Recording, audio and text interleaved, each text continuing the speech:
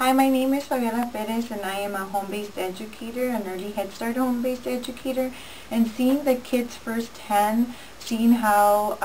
we need these programs to be in our communities because we see the need in these families as we work with them, and we see the progress that they're doing in speech, in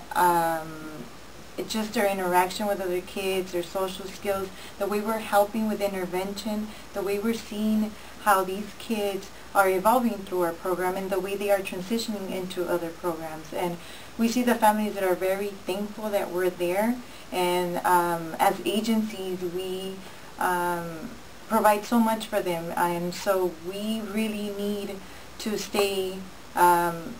within our community to be in service for the families because we are lacking these